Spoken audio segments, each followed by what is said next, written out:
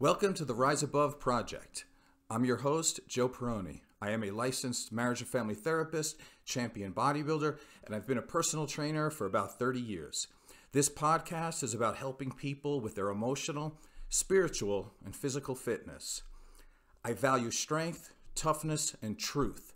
I despise complacency, the victim mentality, and following the herd. If you find my work to be valuable, please subscribe to my channel and tell a friend.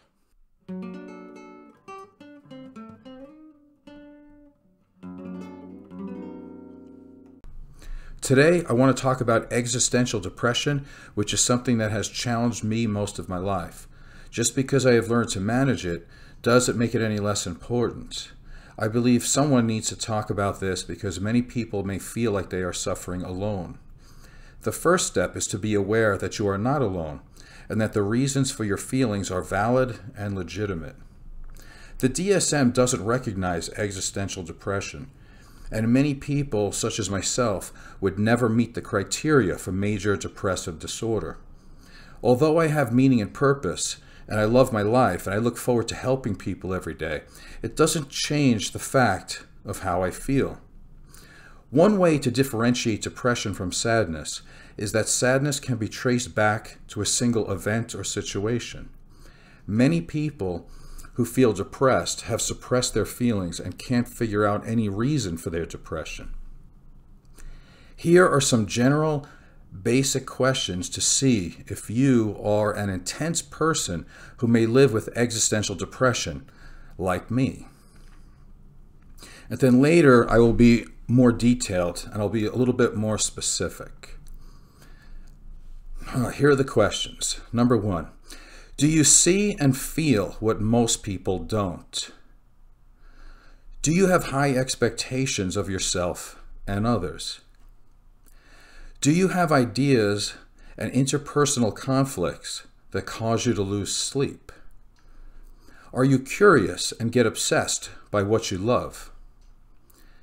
Do you hate hypocrisy and need to speak the truth even if people don't like it?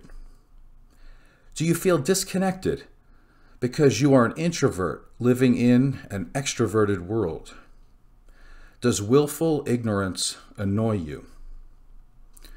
Are you strong-willed and have an independent mind?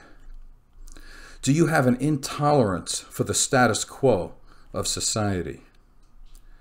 Are you sensitive to the injustices of society? Does the unfair and unequal opportunities afforded to certain individuals and groups bother you?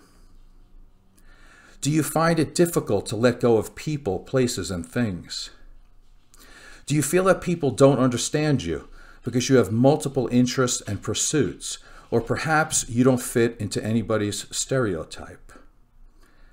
Have you ever been with a bunch of drunk people and wonder, there's got to be more to life than this?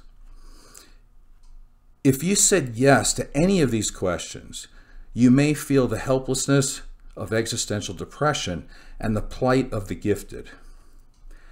Personally, I said yes to each and every one of those. Most people find success in life by a consistent dedication to a goal for as long as it takes. Sometimes the goal may not seem lofty. Just stay consistent enough to pay the bills every month, enjoy some entertainment, and hopefully be able to save for retirement. I think many people suffer from boredom and anxiety from the monotonous nature of trying to maintain a stable life. The highs are fleeting and not that high, and one must make believe the ordinary is extraordinary to make it all worthwhile. Perhaps it's a fake unconscious world that leads people to believe their life should resemble a Hollywood movie. As I grow older, I can look back on facing challenges, meeting people, going on vacations, and acquiring a fair amount of material goods. But lately, I've been thinking about two of my friends and colleagues that have died recently, and I wonder, what exactly is the meaning of life? And what is most important? And why is it so easy to sum up somebody's whole life in a brief obituary? Some complimentary words are spoken in remembrance, but I wish it were more socially acceptable to tell people how much they are appreciated before they die. Soon after the drive home, most people just go back to living a dissociated life, split off from who they are and what is actually important. If I look back on my life, many of the same types of memories keep going through my head. I remember being so excited about WPLJ playing the top 95 rock songs of all time. I may have been about 10 years old. In the summer, we had nothing but time. There were friends, and I loved hearing songs that I never heard of before. I could remember carrying around an AM radio and listening to New York Yankee games. And it didn't matter if it was the 138th game in a 162-game season. They all seemed important then. We used to play wiffle ball games all day long, and we even went through the trouble of writing down all the stats. During the 1976 Olympics, we even made up our own 10-event decathlon, and all the neighborhood kids participated. I think as life goes on, people forget that the smallest moments in life, they might be the most memorable, meaningful, and transformational. It seems many people want to get out of their own mind and body by being judgmental and holding grudges and numbing themselves, or just by physically changing locations. Maybe part of the answer is to remember what it was like to be a child, living in the moment, being simplistic, and being in awe of just being alive. For me, I just wanted to get the crunchy part of my Italian ice that I got from the Mr. Softy truck. Now, is that being naive? And does being naive actually have a place for an adult in contemporary times? I notice as I get older, I have to say goodbye to more people and to more things than I want to. It's interesting. Global climate change is making the world warmer, but I feel the world is getting more cold and callous every day. It's difficult to stay in touch with the best parts of myself and to hope that my contributions to society actually matter. I feel depression is a normal state for the gifted, the conscious, the artist, the emotionally connected, the sentimentalists, the sensitive, the old souls, and the humanitarians. Although depression can be a disorder, I don't believe it's always a disorder. Depression does not have to shrink or depress someone's ability to feel or experience joy. It can be the opposite. Depression can be the expression and result of one's heightened ability to feel. They can take in the beauty, but also mourn the transience of it all. They can experience what James Joyce called aesthetic arrest, the stillness of the body and mind when in the presence of great beauty. The person's inner artistry integrates with the outer world's artistry. This surreal experience can also cause a sense of melancholy.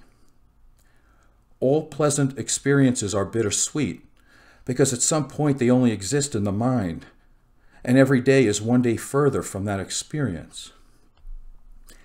Existential depression can be passive anger turned inward due to living in a world so wrought with problems and negativity that it seems virtually impossible to fight back the tide or to make a notable positive impact. The first noble truth in Buddhism is that life is suffering. The second noble truth is that suffering is caused by craving and being attached to impermanent things, and everything is impermanent. The third noble truth is that the cessation of suffering is achieved through a healthy detachment of all things. Now, I don't doubt the wisdom of this, but I find it extremely difficult. The thought of being detached while simultaneously engaged with people, places, and things is not completely within my ability at this time. Nietzsche has described Buddhism as a will to nothingness, while Nietzsche believes in the will to power. Nietzsche believes in putting full effort into life and being fully engaged in everything you do. If one were to take action or inaction to avoid pain, they would be limiting their capacity for joy. Personally, I want to experience the exhilaration of achievement and risk experiencing the anguish of failure. The words lukewarm, medium, and average don't exist in my vocabulary. A degree of savagery is demanded in almost everything worthwhile. The price of fulfillment is sacrifice and pain. Pain and pleasure work together like happiness and depression. To live is to suffer, but to make life bearable, one must assign meaning in the suffering. No matter how many metaphorical mountains you have climbed, and no matter how many achievements you have earned, nature is a thief. It will diminish you. It will take your hearing. It will take your sight. It will take your youthful bounce. It will take your loved ones, and eventually it will take your own life. To those who love life and refuse to numb themselves, this is depressing. The good news is that you can only be depressed from losing something if you had something to lose.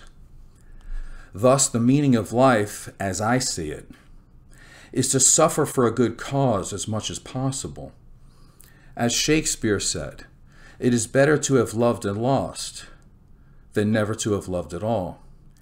It's the continuous striving, the relentless reinvention of the self, the moving forward that can balance the pain with pleasure. Our forefathers had it wrong. The pursuit of happiness is fruitless. Happiness is not a one-time goal. The happiness is in the pursuit. I've noticed that as time goes on, life becomes bittersweet. When I was younger, everything was new and innocent. Time has challenged me to manage the negatives as well as the positives in almost every area of my life. Fairly often, I will wake up in the middle of the night and it will hit me that both of my parents are dead, and there is no chance of talking to them again. There are plenty of songs that I like that remind me of people who can't hear them anymore. Bruce Springsteen and Cat Stevens remind me of my father, and the Bee Gees remind me of my mother. And it is the same feeling when I go to the gym. Some people that I have had relationships with for years will not be there anymore. And I didn't have much to miss when I was young, because I never had much to begin with. In my ignorance, I never considered that anything would change.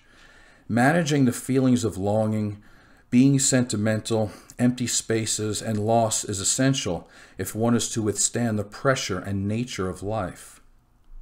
There are very few areas of my life where there hasn't been some type of loss. It's becoming increasingly difficult to be conscious in an unconscious world. Sometimes I think I've seen too much. I'm tired of people supporting and justifying children in cages at the border. How has it become effective to run a political campaign on nothing more than lies and name-calling? Is it possible that the people of America now have the emotional development of a 5-year-old? I can't stand that more than half of the voting populace can justify racism, sexism, xenophobia, and they support our enemies just because they are angry and they want to see the world burn. The newly empowered anti-intellectual groups don't believe in science. They ignorantly and dangerously don't believe in global climate change. They don't believe in vaccines. And many people believe the world is flat. How is that even possible? People justify the destroying of our land, air, water, people, and animals for bloated corporations to make more money. I graduated from St. Christopher's. I had my first Holy Communion and was confirmed. But I don't even recognize the Catholic religion anymore. Peace, caring about the poor, and trying to help the least, the last, and the lost has given way to politics more than piety. I can't understand how Jesus has become a gun-toting, hateful, homophobic, lover of the rich, and disdainful of the poor type of figure.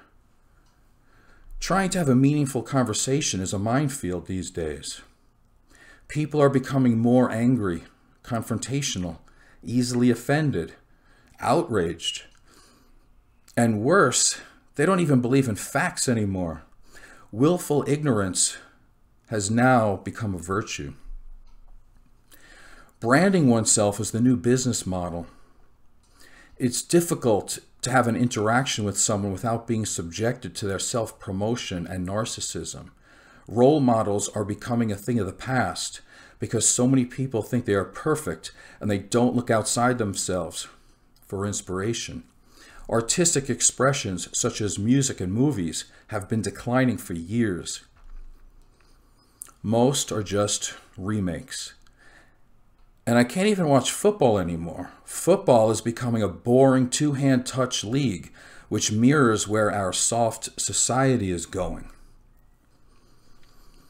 It is my personal and professional opinion that existential depression is not something that needs to be cured as much as it needs to be cultivated. Here's why. The traditional definition of mental health is based on how well a person can adapt to social and societal norms. Social and societal norms are usually grounded in extreme low-level mental functioning and unconsciousness. By definition, the norms are created by the lowest common denominator of people who have the lowest wattage brains. They also ignore cultural and biological diversity. The empaths, the gifted, and those with existential depression will never conform, capitulate, or be subservient. It is better to experience extreme emotions from doing and knowing the right thing instead of enduring the self-hatred that would come from following the herd. Thus, the definition of what is said to be mental health is flawed. You will never be mentally healthy if you conform to a seriously sick society. It is society that is mentally ill, not the person who is forced to endure it. I see existential depression as a productive conflict within the self that seeks resolution by affixing meaning to one's suffering. Sometimes pinpointing where the suffering is coming from is elusive due to a numb, ignorant, unconscious society that doesn't recognize or validate your pain. This can influence people to second-guess their better judgment. Being mysterious and misunderstood does not have to be detrimental.